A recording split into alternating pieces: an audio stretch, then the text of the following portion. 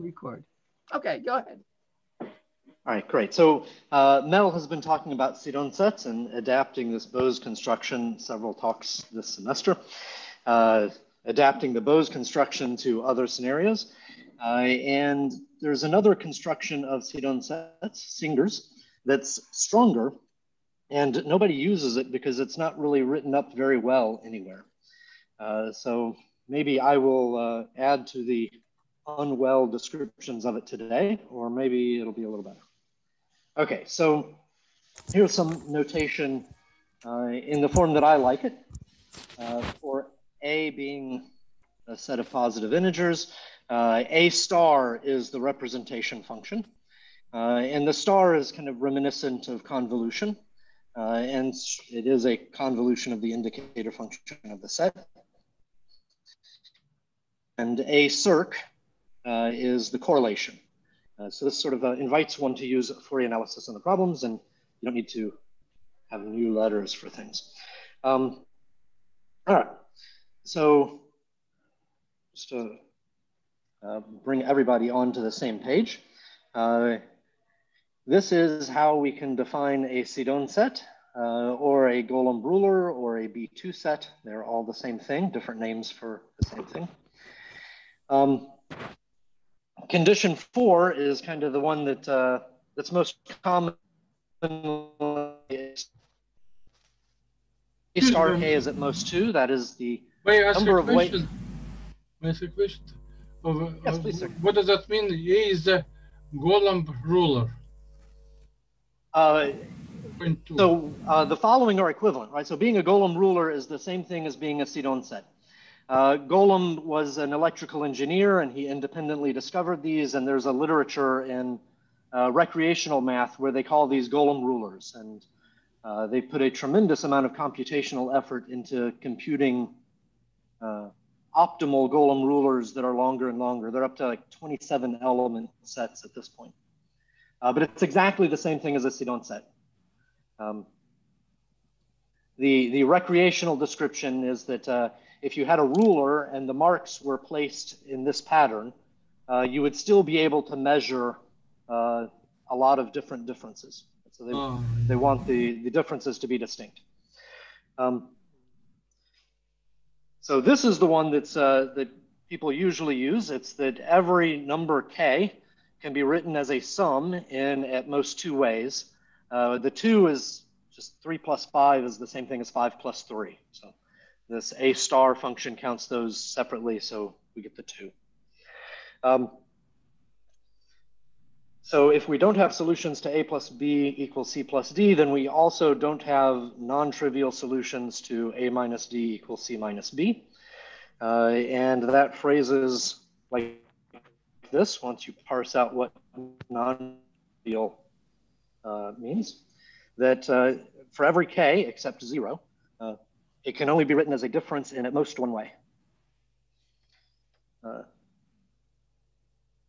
Since those are equivalent, we could put them together and say that A star plus A circ is at most 3. And this is getting closer to what Sidon was actually looking at. Sidon's actual, the reason that what he was doing where this came up was part 8. So part 7 is just standard generating function stuff, right? When you square a polynomial, you're adding in the exponents, so you're just counting the representations. This amplitude thing is a little bit different, right? When you square it, your cosine A is cosine B, and trig identities can turn that into a cosine A plus B, but you also get a cosine A minus B. So the sums and differences are coming up in the frequencies, and the amplitudes are counting something connected to this. I think this is actually A star k over 2 plus A circ k is the coefficient of cosine kz. Okay, so I mention all of these because they lead to different generalizations, right? As soon as you relax this and say A star is at most bounded, My internet connection is getting a little bit scratchy. And if you let A circ be at 2, then A star could be unbounded. As far as I know, this and this haven't really been generalized. People haven't been looking at those problems for no good reason, just that it's kind of buried in the prehistory of the subject. And then, of course, the names evoke different things. Golem rulers and V2 sets. Okay, so move on. So I'm going to be talking mostly about constructions, but before I get into that, let me just cover the other end and remind people what's going on in the upper bound. How thick can one of these sets be? So the original Erdős-Turan paper back in 1941 or 1942, they used this property that if the differences are distinct, you don't even need all the differences to be distinct, just the ones between 1 and into the 3/4. If all of those are distinct, then the size of the set is at most this. They gave it, they expressed this in a little bit weaker form, but their proof gives this if you're meticulous enough with the calculus. Sometime later, I'm not even sure of the date of this. I want to say 1970, give or take. Lindstrom gave a very elementary argument that I always thought of as being essentially the same argument. But something happened last month that makes me think otherwise. And technically what he has is that if we arrange the, if we give notation to the set in increasing order, and we look at the differences of elements that are close by in the list, and if those are distinct, just the ones that are really close, then you get the exact same bound that Erdős and Turan got. So if you, why did I think this was the same? Right? So if you take A to be a nice thick Sidon set, then K is going to be about root n. That means that the average gap between consecutive elements in A is also going to be about, well, n over root n. And if we're looking at ones that are into the 1/4 apart and the average gap is into the 1/2, that gives us an expected gap size of around into the 3/4, which comes in right exactly where the fully optimized Erdős-Turan argument gave. So they're trading on essentially the same information. The internal mechanics are simplified a little bit. Erdős-Turan uses Cauchy-Schwarz inequality. Lindstrom is just more basic than that. But about a month ago, Furedi, Balog, and there's a third one, a third author. Roy. Roy, R-O-Y? R-O-Y, yeah. He's a graduate student. Oh, great. Gave that if A is a Sidon set, then A is, the size of A is at most into the 1/2 plus 0.98 into the 1/4. And I think that's for sufficiently large n.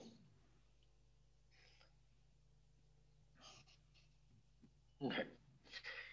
And I haven't really processed their article at this point, but I think they found a way to triage that the information being traded on is slightly different in the two cases. So if the small differences are really packed tightly, then one of these arguments is better. And if they're really spread out, then one of the other ones is better, variational. Actually, should be an advertisement in this seminar next week. Somebody will be, and I don't have the name, somebody will be presenting this argument discussion around it. Okay. All right, so constructing Sidon sets. The most obvious way to construct a Sidon set is you just start with one and then you be greedy. You include the next thing that you possibly can. And the question that one would like to ask is how fast does A sub n grow?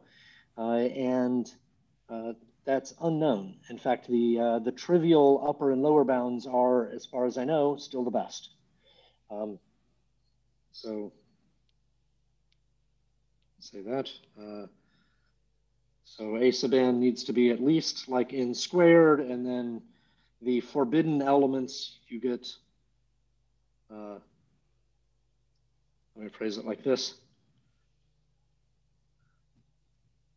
Each triple of elements from up to A sub n minus 1 forbids something, forbids two or three things. So you end up with a cubic list of exclusions. Worst case, you have to go out past that. And for instance, although billions of terms of this greedy Sidon sequence have been computed, it's very irregular. And it's 33, for instance, has yet to appear as a difference. But we have no way of showing that it won't come up later on. So those are open questions. Yeah, sad. Seems like a great question, and then absolutely nothing useful has been said about it, except here's the first billion elements, first billion terms.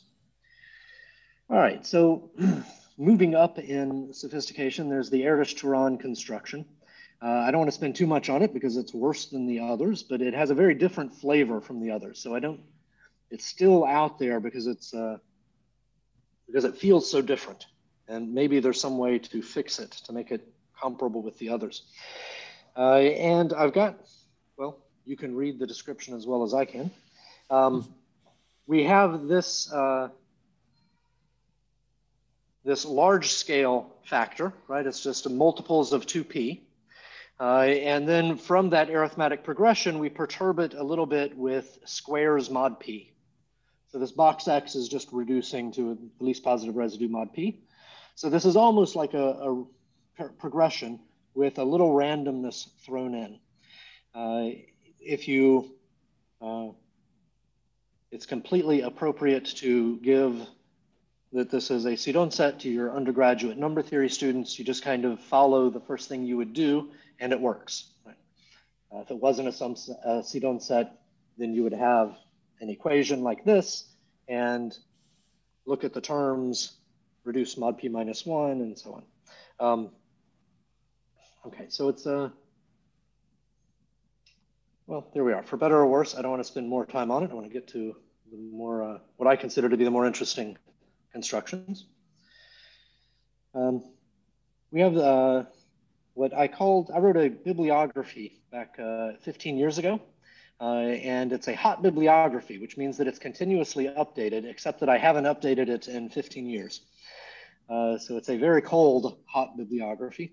And in there, I called this the Rouge.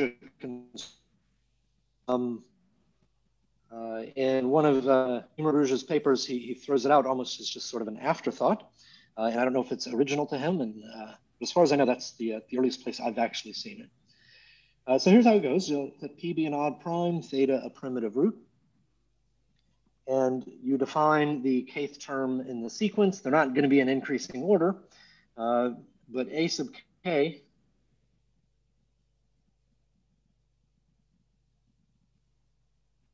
satisfies these two congruences. The moduli are obviously relatively prime, so the Chinese remainder theorem uniquely determines A sub k in that range. And again, it's once you have the set defined, that's where the creative moment is. If you follow through what it would mean if it wasn't a Sidon set, then it just kind of works out. Elementary number theory, undergraduate level stuff, right? But it's a beautifully simple construction. The short line here, let me compare the Erdős-Turan construction, right? If we take the size of the set, p minus 1, and we square it, we get what, p squared minus 2p, blah, blah, blah. And the maximum element could be as big as 2p squared. And so it's substantially less. Here, in the Rouge construction, we get p minus 1 elements again. If we square it, we've got p squared, and the largest term is also p squared with lower order terms. So it's right in the right ballpark. but a full P below. Anyway.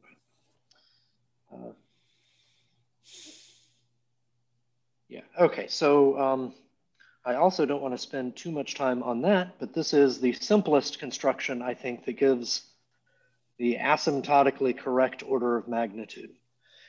For at least some values of n, we can take a Sidon set whose size is root n plus a small fix. Kind of a interesting little bit of a commentary to start thinking about with these is that which n can we use here, and it depends on the distribution of primes. If there's a big gap in primes, then there might be a big gap in the n's that we can apply to this construction and get something close to root n out of. For small numbers, you actually know the best you can do, right? How does this compare with the best you can do? Well, how does it compare? This Ruja construction doesn't seem to be as good as the very best. So if we're talking about taking what P to be 17, say, right. This is going to be 3 or 4 smaller than the actual optimal. Don't quote me on that number. That's my sense from a lot of computations of this stuff. So I'm pretty sure in the right neighborhood. So we're talking about 16 or 19 elements, or maybe 20 elements. So it's not that big of a change. But again, 17 isn't really very large. Did that answer your question, Moishe? Some idea of it? Yeah, fine. Yeah.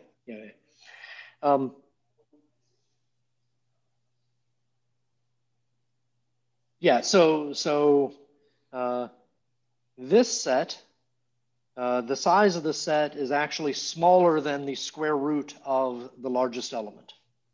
And it is conjectured by, well, I guess I should say it is, Erdős asked the question, if it's possible to always take for every n a Sidon set with at least root n elements.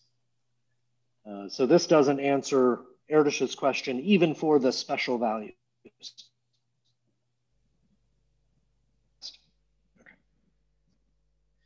Okay, so Bose-Chawla construction, this was, here we are, described in beautiful detail by Mel a week ago or 2 weeks ago.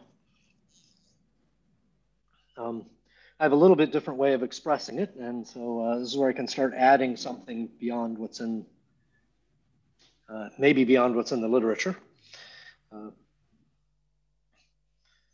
So here's our setup. Q is a prime power, and we look at the finite field with Q squared elements. Its multiplicative group is cyclic. Take a theta that generates it. And for each A in FQ, we let A prime be the exponent. So I'm making some connection between A and A prime, right? Between any Latin letter and its prime. And so theta A prime goes, the powers of theta go through the whole finite field, except 0.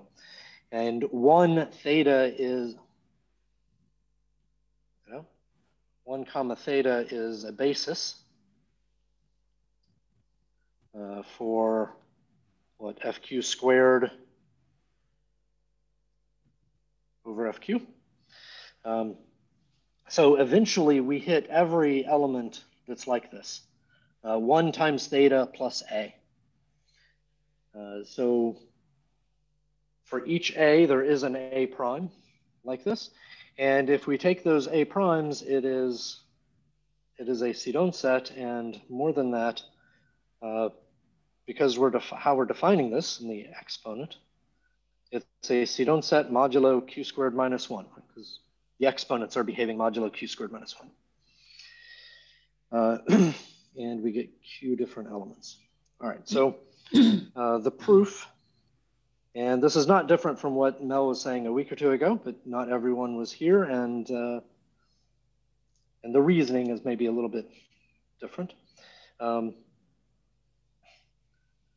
So if not, then we would have an A prime plus B prime equals C prime plus D prime.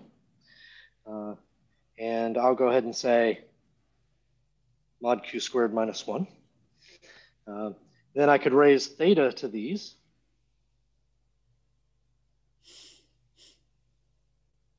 C prime plus D prime. And now that's these expressions are in the field. So, and of course I can factor that. Our exponents still work how they always have. And by our definition of this priming option, priming notation, this means theta plus A times theta plus B equals theta plus C times theta plus D. And here's where we're going to go a little bit different from how Mel thought of this. If we multiply this out, but keeping theta as, treating it like it's a variable, C plus D theta plus CD. And we look at the difference of the two sides, right? So if we move everything over to one side, the difference is linear in theta, and 1 comma theta is a basis. And so we get a linear combination of 1 and theta being 0. That means that the coefficients have to be 0, which means that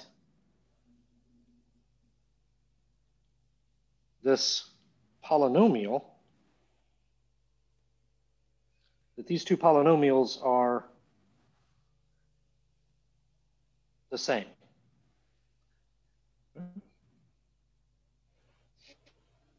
Because coefficients are the same. But we have two different factorizations of this. We have two factorizations.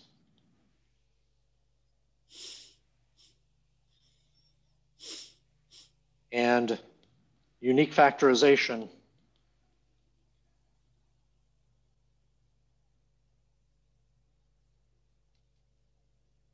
over. So the two sets of factors, theta plus A, theta plus B, equals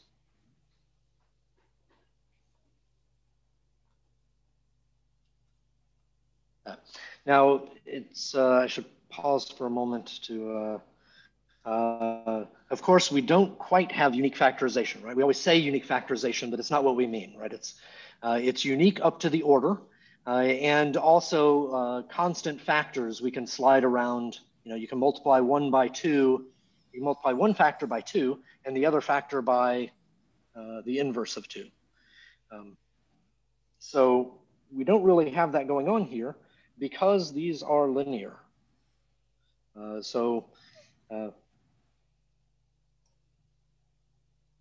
Sorry, I slipped back into theta world. So we have unique factorization up to the order into linear factors. And that means that AB equals CD. And that means I almost left the exact right amount of space that the primed things, since the connection between the letters and the primed versions were the same, because that connection is unique, we can scale back up to the primes, the primed version of the letters. Okay.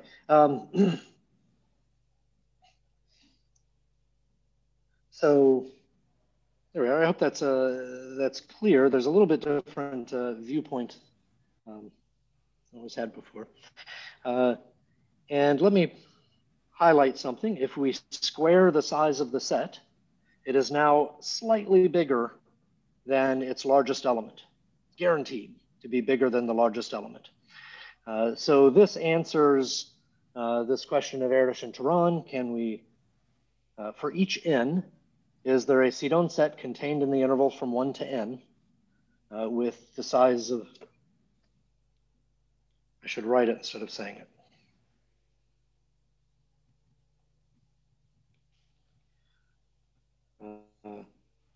Let's see, for each n,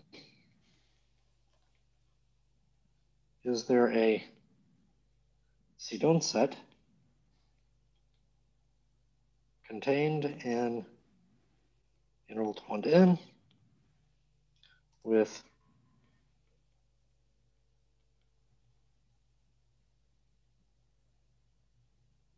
elements? And so this gives us an infinite sequence of n's for which the answer is yes. But in between, not so much.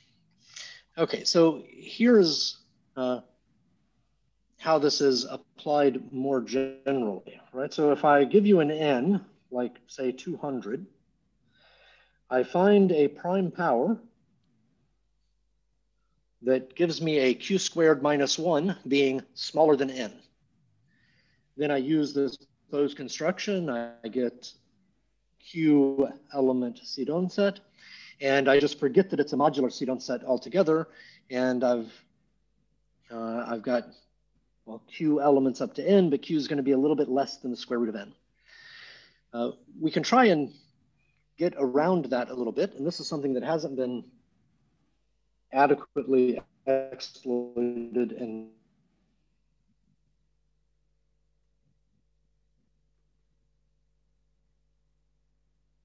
since this construction and Singer's construction, which I'll start talking about in just a second, give us a modular Sidon set.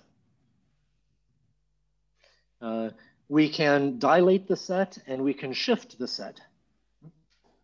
So we can dilate the set, we can shift it.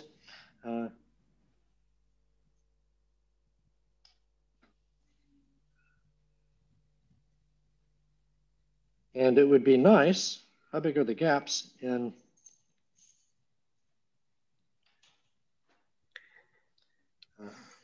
that, right? So when we forget the modular part, we really care about what the largest element of that set is. And we can make it smaller if we arrange for a big gap in the set to happen right at the end. Right?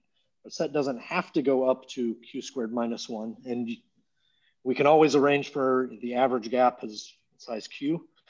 So we can arrange for a gap at the end and actually have the largest element be q squared minus q. And that kind of thing will reduce our dependence on the distribution of primes a little bit.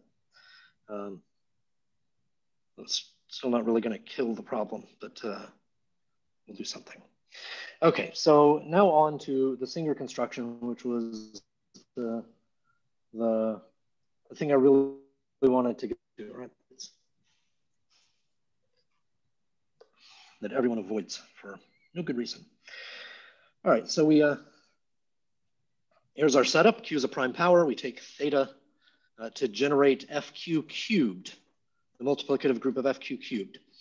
And for each A in FQ, we have our A prime, same as before.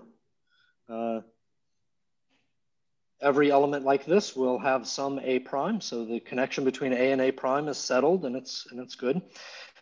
We can take A prime to be in this interval. Really, A prime, we should think about it as a congruence class modulo q squared minus 1. And A bar is the congruence class. We can drop it down from being q cubed minus 1 to 1 plus q squared. And here is the punchline. If we look at these reduced versions. I did not understand what it means to drop it down to 1 plus q squared. I missed the sense of that. Yeah, so 1 plus q squared divides q cubed minus 1. Right, so our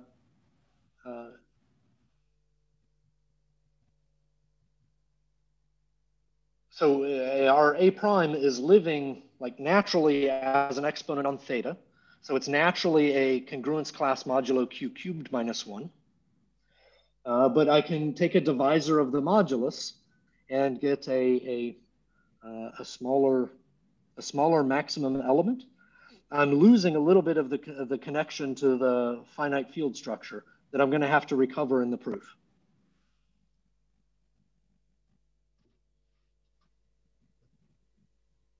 This divides q cubed minus 1.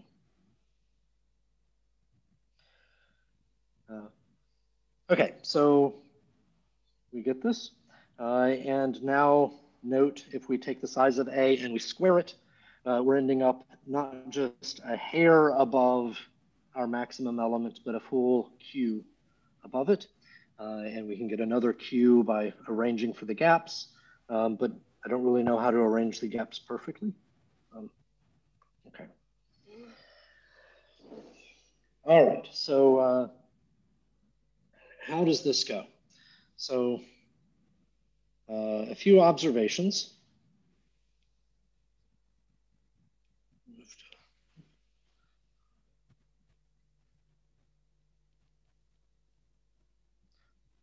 Observations. So 1 theta and theta squared is a basis for FQ cubed over FQ. Okay. FQ, we can take it to be x times q squared plus q plus 1. Where 0 is x less than q.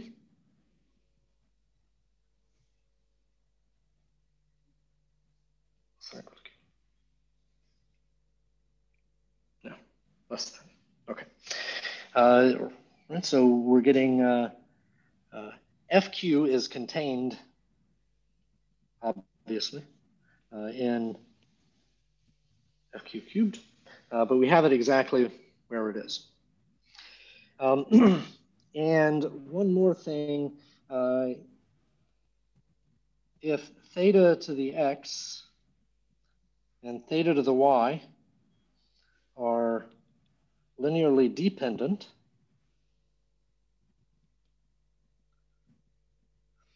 so a linear combination of them with FQ coefficients is 0.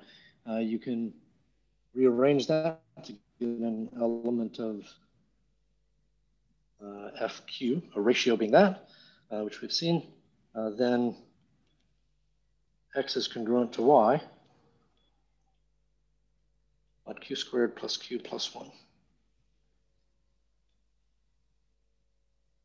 Okay. So this is standard finite field stuff, but if you don't use them day in, day out, maybe you don't recall. That's linearly dependent. All right, over. so over FQ. And now in the previous line, FQ, where's 0?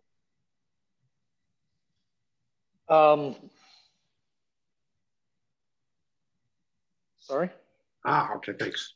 There it is. Okay.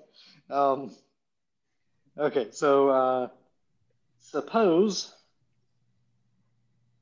that A is not a Sidon set, that A is not Sidon. Then we have what A bar plus B bar congruent to C bar plus D bar.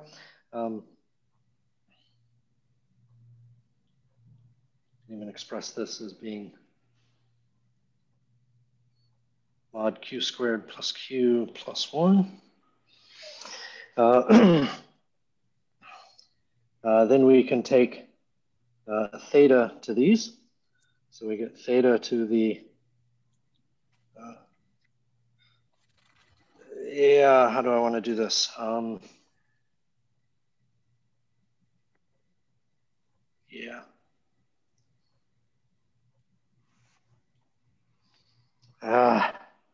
Hold on a second. So I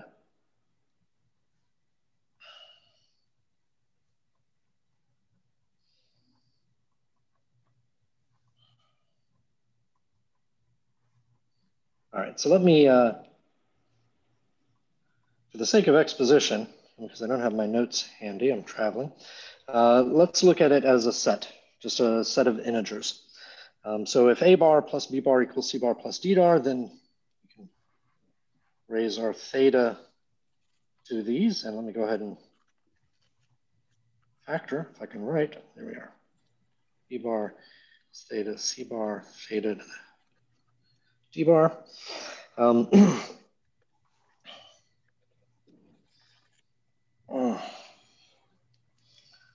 on. Getting so uncomfortable. This made sense when I was preparing. So we get a theta to the A, theta to the B, theta to the C, theta plus D. You've made some sort of jump here, I'm pretty sure, because the bars are not the primes. Yeah. So suppose A is not Sidon. And there's another thing I want to say. I want to break this into two cases, certainly. With A bar, B bar, C bar, D bar, not 0. I want to handle 0 last.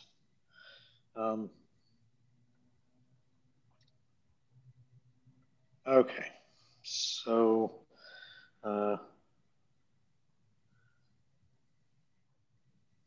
what do I have?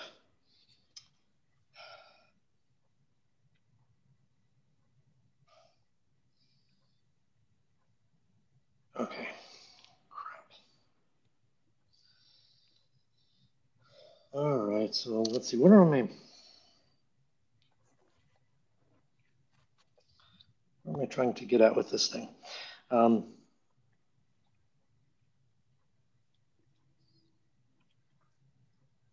So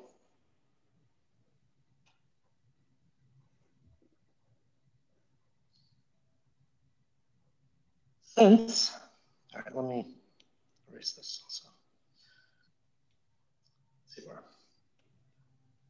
Since theta to the A bar plus B bar equals theta to the C bar plus D bar,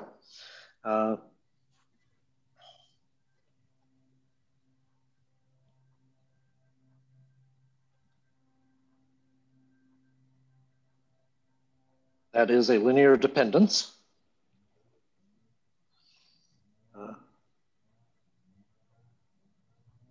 Just going the wrong way.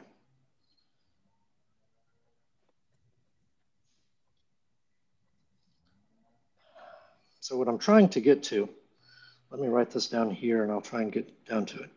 I want a theta plus A, theta plus B equals some constant in the field, theta plus C, we call that alpha, times theta plus D. I'm going to suggest K. Yeah, what was that, Moishe? I was going to suggest K, but it doesn't matter. As long as it's not clear that it's not A. Yeah, and you need to pass from the bars to the primes, right? That's the. Yeah, well, yes, I do. So. I mean, that looks very reasonable, right? Because the primes are mod 1 plus q squared, yeah, when you change from A bar to A so prime, there has to be a factor from FQ, yeah. Bingo.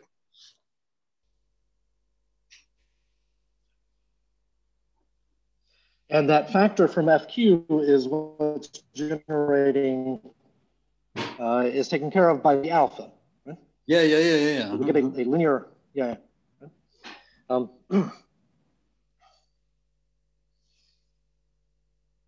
Yeah, okay. Yeah, absolutely. Okay, is this intelligent to hear? I mean, I certainly believe in this, yes. I mean, no, it's correct. Yeah, okay. So again, as before, if we move this all over to one side, so move to one side, expand, and we get, since 1 theta and theta squared are a basis, and we just are getting those terms, 1 theta and theta squared, and 1 theta, well, not 1, alpha. It all gets multiplied by alpha, but we still get our terms theta squared and theta and the constant term. Since those are a basis, we're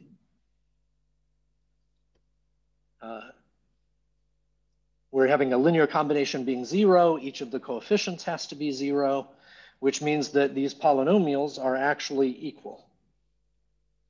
The x plus a, x plus b, and alpha, x plus c, x plus d, from which we get that alpha has to be 1. Therefore, alpha equals 1. And our set of factors, again,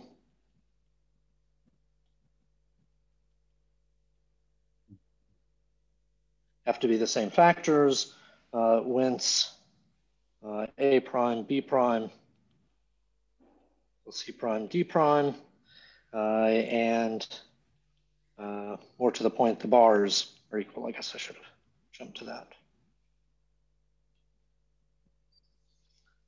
Okay. Yeah, so we get a little bit of extra help here because we have a degree 3 extension. So I don't have to worry about the lead terms canceling the way that we did in the Bose construction. So I left out this this case. What if one of these is 0? And I left it out, but it's kind of the easy case, right? So now say a bar plus b bar equals c bar. Then as before, clumsily, but we got there, we end up with equals alpha times theta plus c.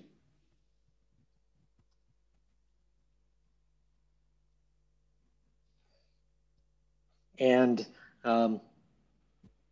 well, we see that this just can't happen, right? Because the theta squared terms don't work out in the basis.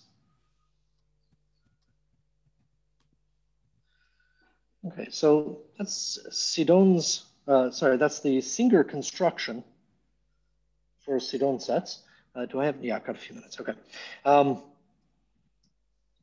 It's avoided, I think, because, in part because Singer's paper is like 40 pages long, and his effort was he wanted a way to enumerate the points in a projective plane where you could answer questions quickly, like is point 3, 82, and 109 collinear? Or is the line through 3 and 7, it intersects the line through 50 and 91, but what's the intersection point?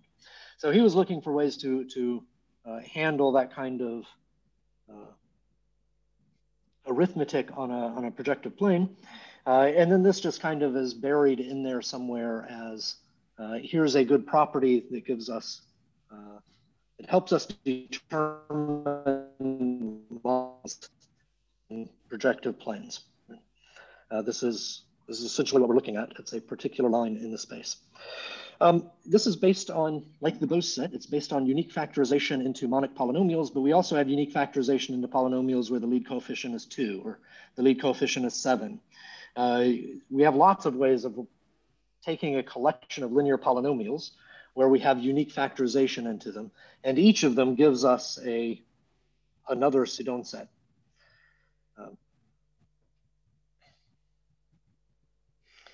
So Sergey is asking, so is it known that for some primes p, there is a Sidon set of size p minus 1 or p on a segment of size p squared minus cp log p?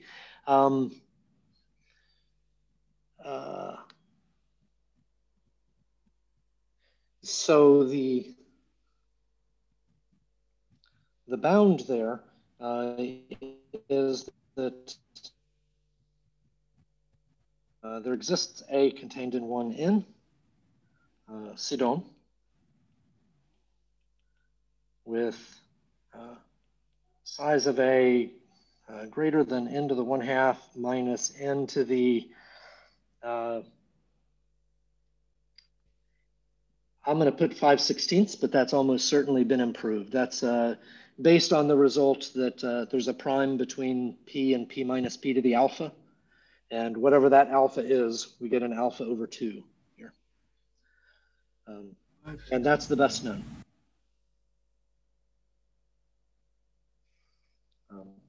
And that's this error term, which is the best known, is exactly because all of these constructions, the Roja construction, the Bose construction, the Singer construction, they're based on finite fields. And we only have a few finite fields, right? Only for prime powers.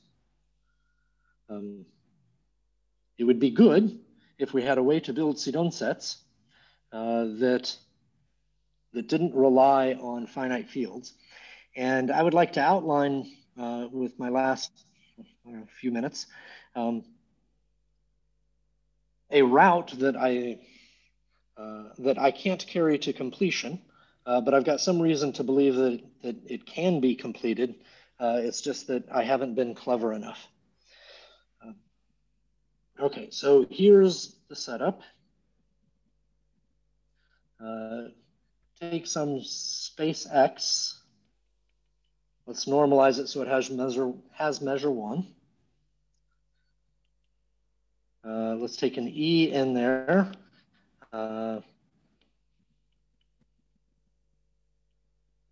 Say the measure of E is 1 over root n. And let's take T, mapping X into X, and I at least want ergodic. Now, I'm not an ergodic theorist or a dynamical systems person, so and that's kind of my, it's kind of the trouble. And here's what I want to take as my set. A is going to be a set of n's up to n, where Tn x naught, so let me build that into my notation, A sub x naught is in E. So just looking at the hitting times for some point x naught, when does it hit into this? So the ergodicity part is there to make sure that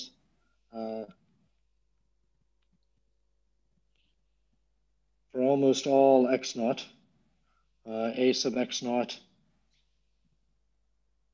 has size about root n.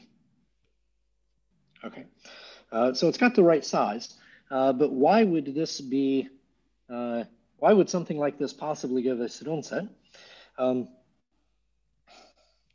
And here's the part that I can't quite find the right phrasing for. So I want to assume that T mixes strongly. And I know mixing is a technical term. I don't mean it in the technical sense. I mean it in the following sense. Oops.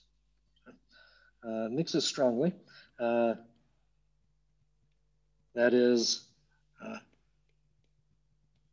if A and B are within E cross E, then T to the Ka, T to the Kb is not in E cross E unless K is large. Right? So what is that? Why is that mixing, right? So we start out with 2 points in here, A and B that landed, and then we jump, we apply T to these, and maybe one of them stays in. And we apply T again, and we apply T again. And if it's strongly mixing, it shouldn't bring them together too often. And it certainly shouldn't bring them both together inside E very often. All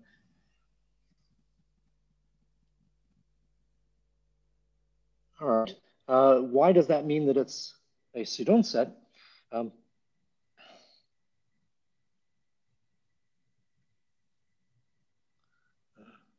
Well, why indeed? I just said, right? So when we jump forward 100 times and we both land back in here,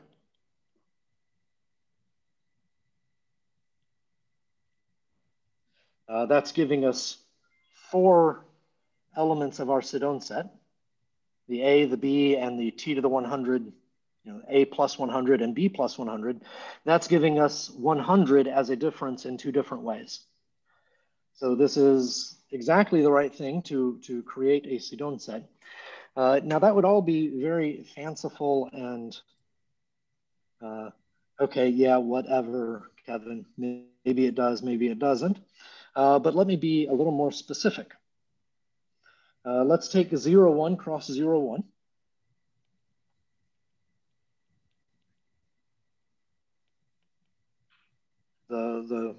This is the torus.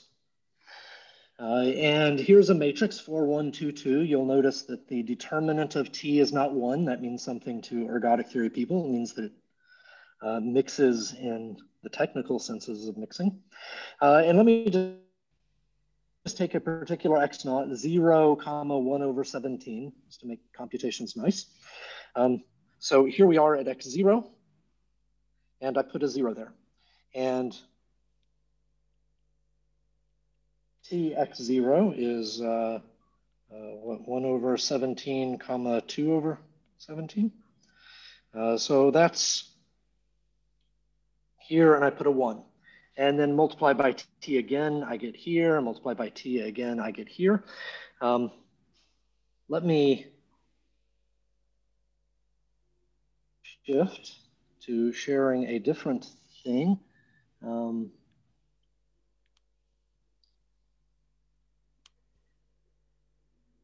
that by computer. All right, here we go. Here is this map that I just described. And if you take as your E, any horizontal bar of size 1/17th. So this is going out to 289 points, 288 points, I guess, since I didn't put anything at 0, 0. There's our 0, here's our 1. If you look at any horizontal slab, it is a Sidon set. Except for the very bottom one, which is actually an arithmetic progression, all jumbled up. The very first column is also an arithmetic progression, jumbled up, but every other column is a Sidon set. So let me just put that in, right? If our slab is here, that's the E, then we do actually get a Sidon set. This is kind of, I tricked it out. If you think about what's happening in the algebra in a finite field, it's very much like multiplying by a matrix. And this is actually Bose's construction for P equals 17 and a particular generator of the multiplicative group. Have you tried it? Have you tried it for something that isn't the prime power and seen what happens? Yes. And?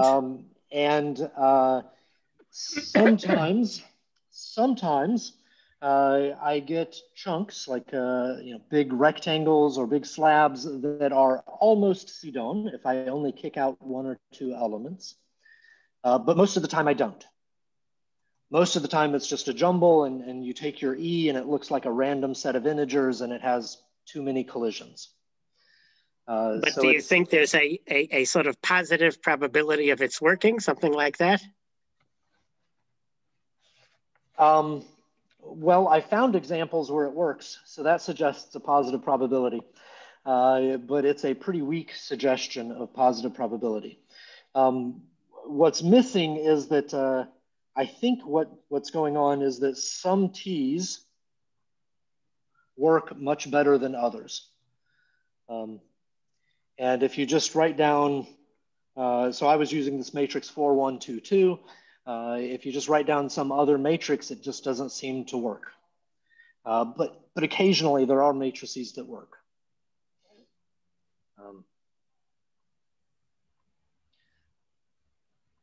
All right, so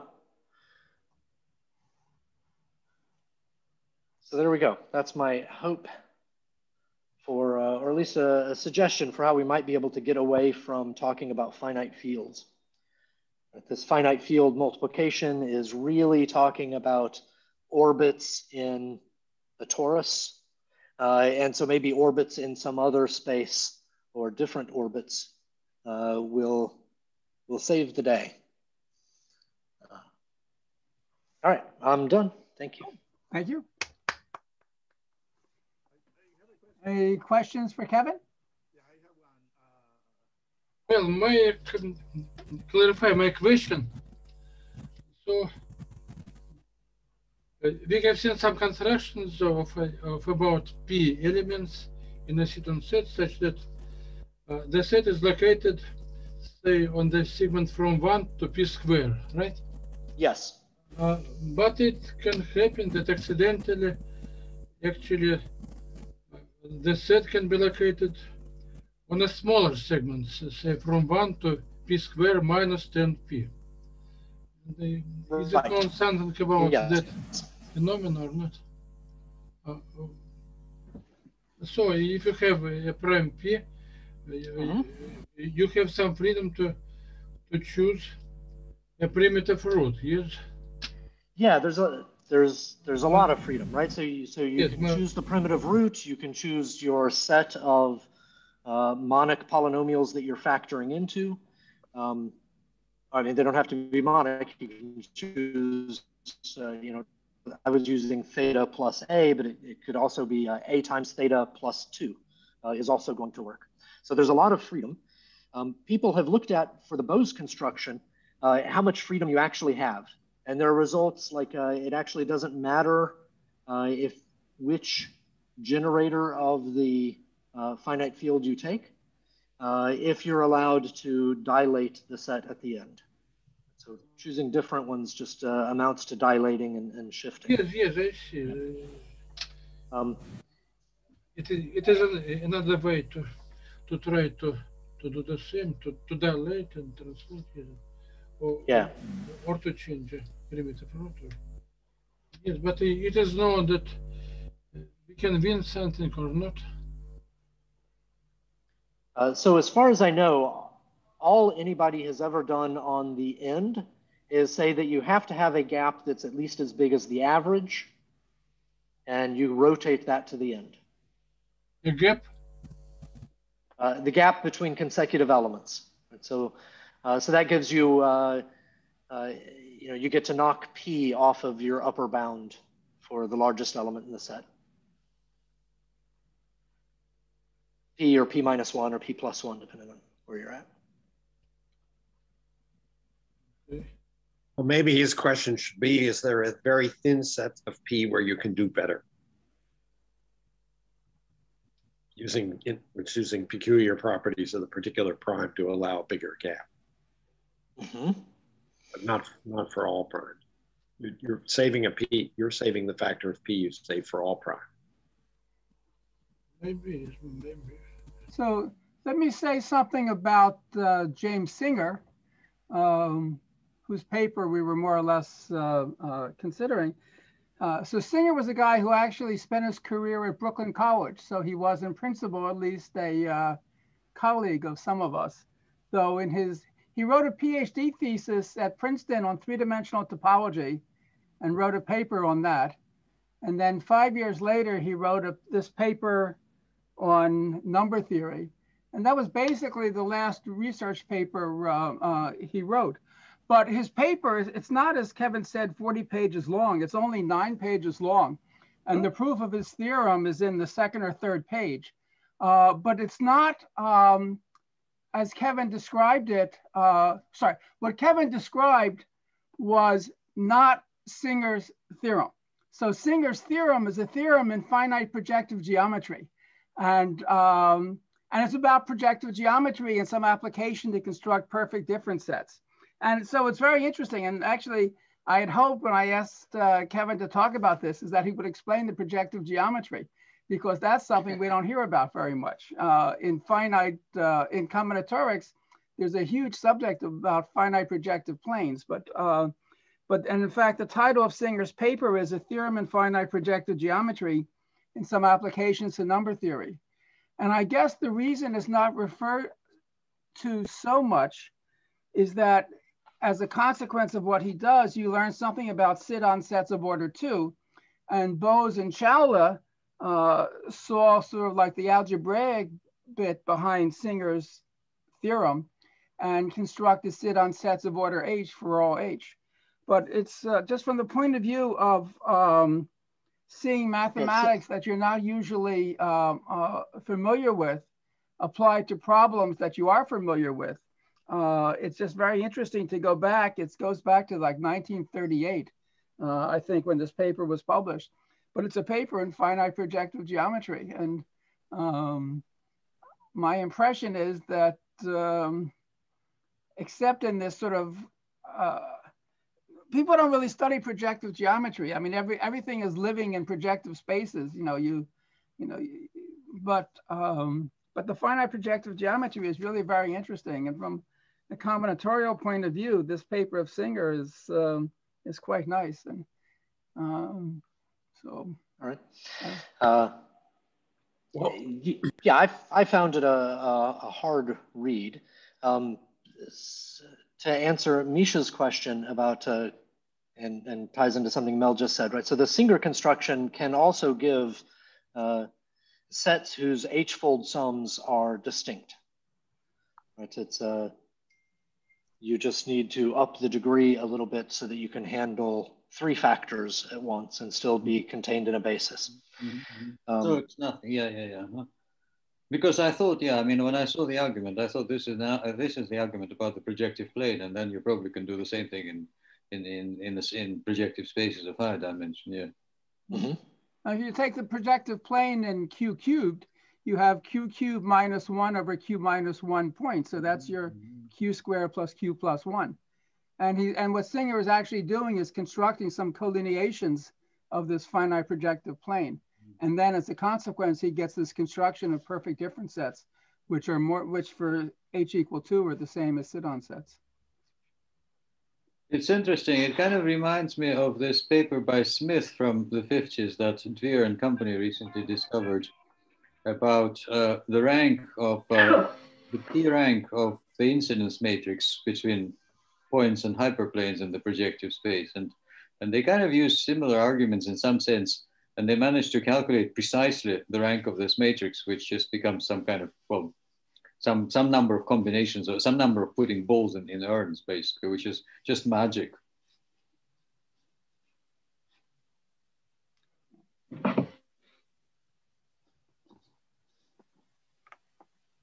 Questions or comments, anyone? So I'm just curious. You mentioned the relationship to projective geometries. Finite fields are also important in coding. Does anyone apply Sidon sets to coding? So, Kevin? Yeah,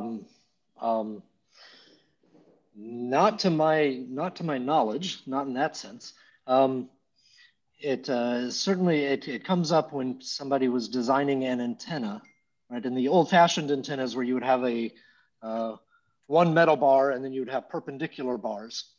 You want those perpendicular bars to be spaced like a Sidon set so that your antenna can resolve different frequencies. And in a similar sort of thing, the electrical engineers discovered it in the context of assigning radio frequencies.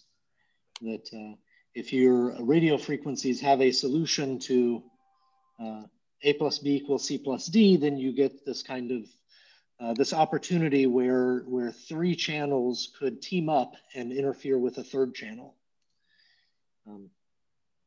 So there's a literature in electronics in the 50s at Bell Labs and such. So this has applications, actually. It does have applications, yeah. I drove through the very large array in New Mexico at one point, and you come over the hill and you see where they've got these radio telescopes aligned. And I came over the hill and I noticed, that's 0146, a Sidon set. And they're doing the same thing, right? They want the spacing between the telescopes to have lots of different differences. And you do that compactly with the Sidon set. But even though they have applications, you shouldn't hold it against it. So here is, in the side of constructing Sidon sets, kind of the most glaring thing that isn't out there, to the best knowledge, is that there's no good construction of a Sidon set in Z mod P. These were in Z mod, and the modulus has to have some particular structure, but just Z mod P. How big can you take root P, or even that order of magnitude?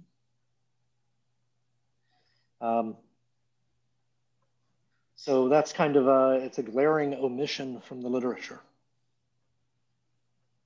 Z mod P easiest. The problem you mentioned that I find most embarrassing that we can't solve is the anything saying something intelligent about the Sidon set constructed by the greedy algorithm. That you should know about that. Yeah, people. So one thing you might guess about that set is that it maximizes the sum of the reciprocals among all BD sets in the positive integers, and it's known that that's wrong.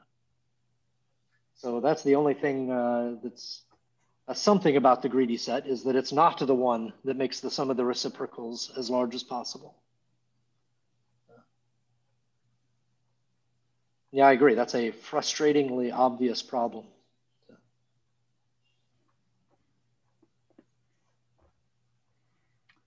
By the way, for the CANT conference, every day I keep getting in a couple more, abstracts from people who want to give talks. So we are up right now to 95 speakers.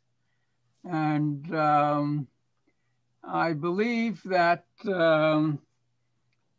if there were a listing in the Guinness Book of World Records for the largest number of people lecturing at a number theory conference in the Zoom era, we might be doing pretty well. No idea. And we're going to start a little bit earlier than usual and end a little bit later than usual because we have quite a few people from Europe and Asia, and doesn't seem right to have them get up in the middle of the night to give a talk. So we'll just stretch things out a little bit. What is the maximum capacity you have for speakers? Well, of course, on Zoom, there's no maximum capacity.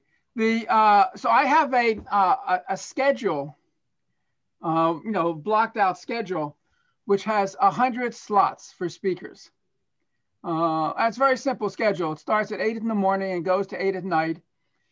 Every slot is a half hour, so it's basically a 25-minute talk, and then 5 minutes for questions or whatever. So there's like 4 talks, that's 2 hours, and then a half-hour break, and 4 talks and a half-hour break. And so there are like 20 talks in the day, and that's 8 to 8, exactly. So, and no parallel sessions. I don't want to have parallel sessions. So in principle, but it's on Zoom, and no one is paying for a hotel room in Manhattan and going broke as a consequence. If we wanted to meet on Saturday or Sunday, we could. If we wanted to extend it, we could. If we want to get up early in the morning or stay awake a little bit later at night, we can. But at the moment, I haven't hit my 100 yet. And though since the conference is almost, about 3.5 weeks away. And there are invitations that are outstanding that people haven't replied to, so we'll see. But it's actually really very interesting. Like, for example, on Sidon sets, there actually is a huge amount of work that's been done recently on Sidon sets. And we could have like a whole mini conference within the conference just on Sidon sets. there are probably, I don't know, 8 to 10 talks just on that. And really interesting new results, and on other things as well. So I'm just curious how these things work. Mel, can I ask a question? Of course. The people that do computations with Sidon sets, are there any programs that are available for Maple or Sage or Paris to do the construction, the Bose-Chola construction? I mean, that seems, it's such a natural thing. I'm wondering if someone has worked out an algorithm to do the actual calculations. Yeah. Kevin, do you know? So I have written stuff that that will do it in Mathematica. I'm not sure how easily I could find it. The finite field, when I was heavy into this, like 10, 15 years ago, the finite field package in Mathematica was really buggy and would give wrong answers occasionally. Okay. So I had to kind of roll my own, and it wasn't very fast, but it should be a straightforward thing to do in something like GAP, maybe, where you've got finite field arithmetic, just there naturally. Yeah. Okay. Yeah, I would be curious to see how it operates. I mean, the one thing that came to mind when I was working on finite fields is this uniqueness of a finite field. You know, how do you get away from that? And finite fields are unique in the sense that they are the residue class field of an unramified extension of QP.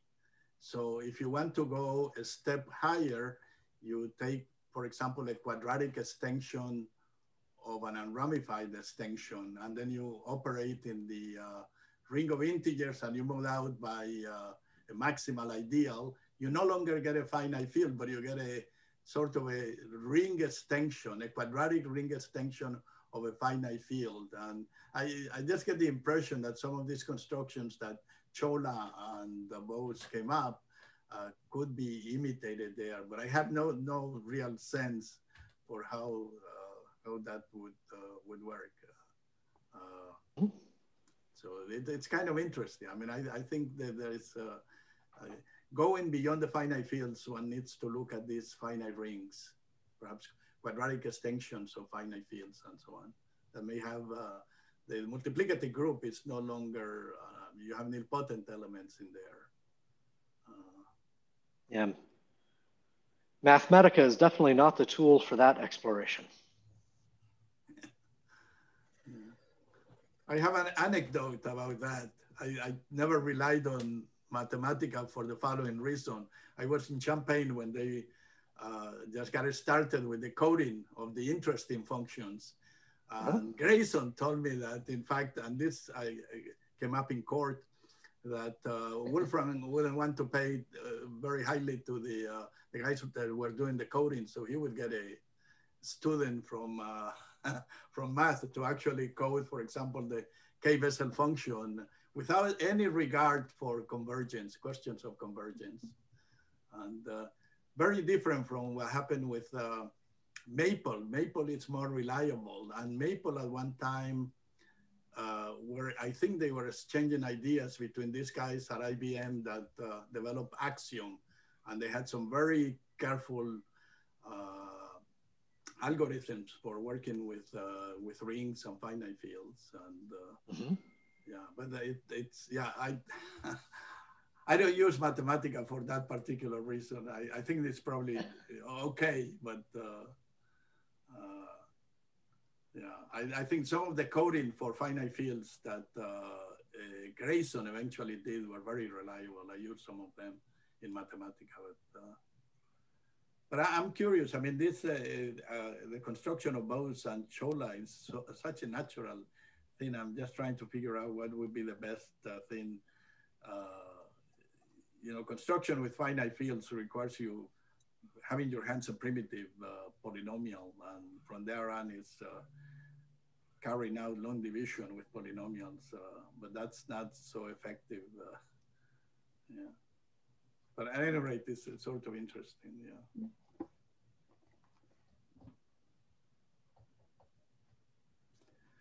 Questions or comments? Evan, can you remind me who the very first construction you gave, the one with Erdish? Erdish and somebody. Erdish and Turan. So their first paper on the subject, 1941, give or take a year. They give their upper bound, and then this is their lower bound, the 2pk plus k squared.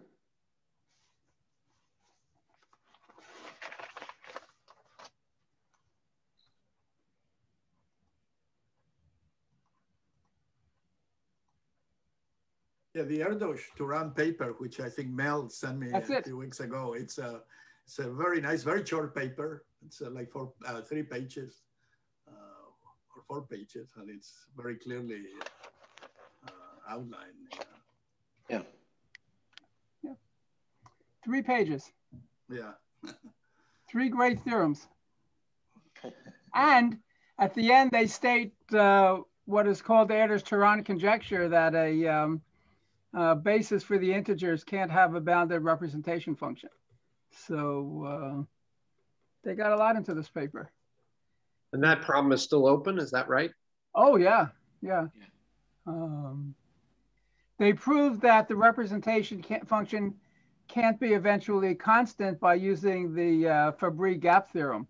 You have that's the only sort of non-elementary part of their proof, but their paper, but yeah. Mel, again, I don't remember things too well now, but remember, I think Bayman wrote something that was an extension of the Erdos-Turan, and he had several PhD students work on that.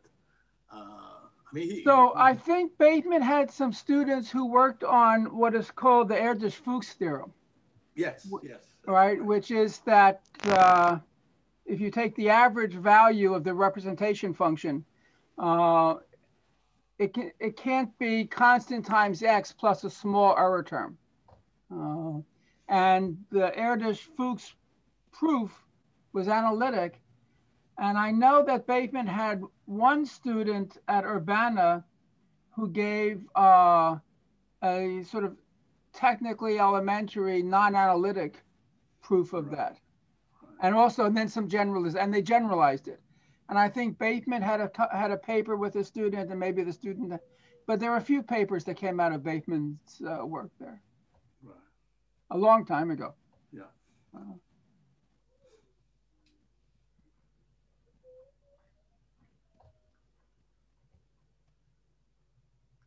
Well, everyone, at least in New Jersey, it's a very nice day. It's been raining around here. Go out and enjoy it. All right. Thanks, everyone. Okay. All right. Very Thank good. You. Very nice. Bye, all. Yeah. Thank you. I could tell you it was snowing, but I'd be a liar.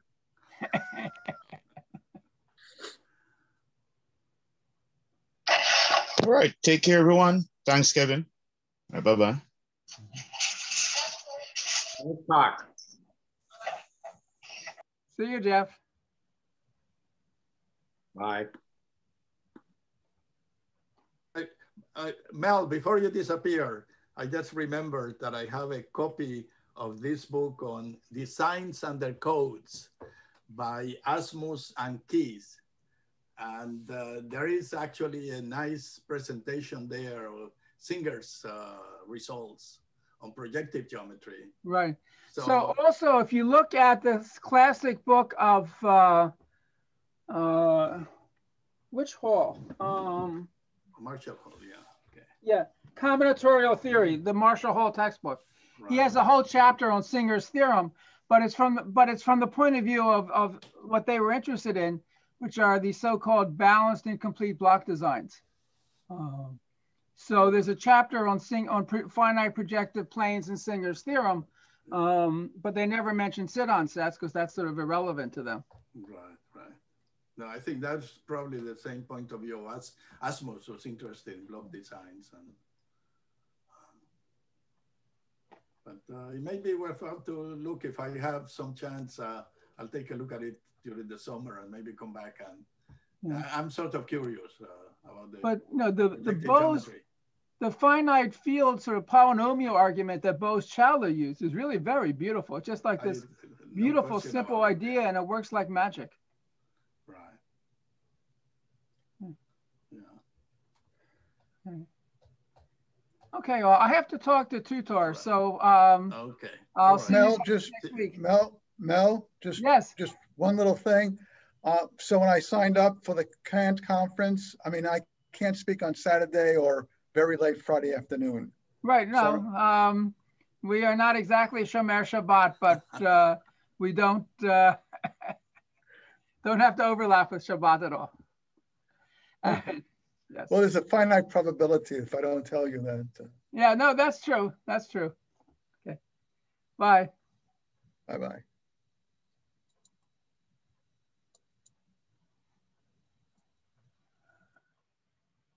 All right. Hello.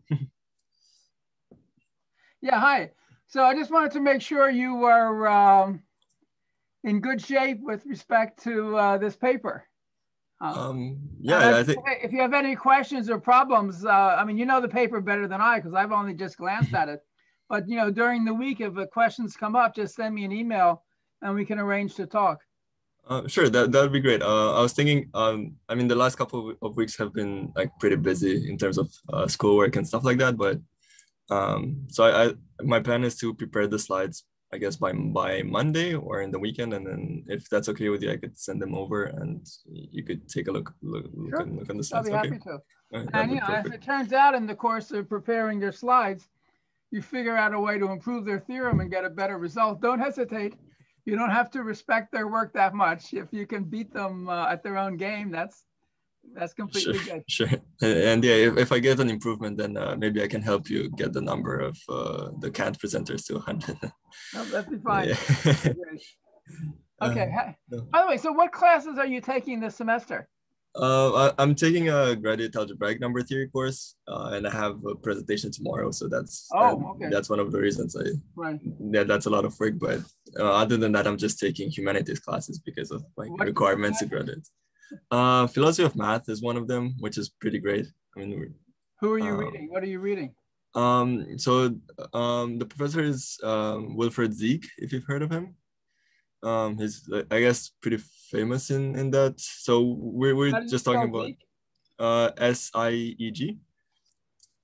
So we're talking about Dedekind and Hilbert and like their revolutions, obviously. And I guess now we're getting into Bourbaki. Oh, but you don't read, for example, Wittgenstein or... No, it's just what else are you taking? Game theory, which is also a philosophy class, I guess. And we're reading Osborne, I think, the theory of games or something like that, and critical thinking, which again, another philosophy class. That's pretty basic. Okay. Yeah. Okay, good. Great. Anyway, so if you send me something, I will look at it. And if any questions come up, just send me an email and we can arrange a little Zoom chat. Okay.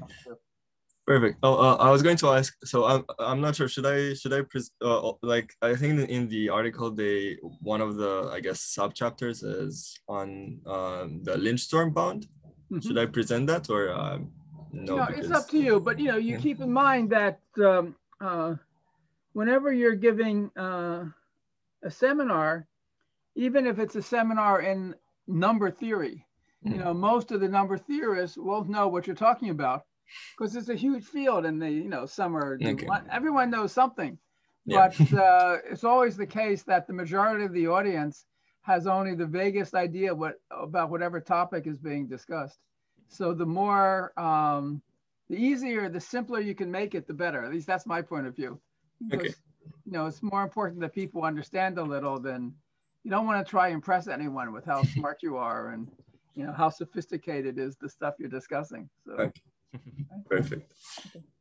Okay, take care. Yeah. Thank you so much. Have a good one. Bye-bye. Bye.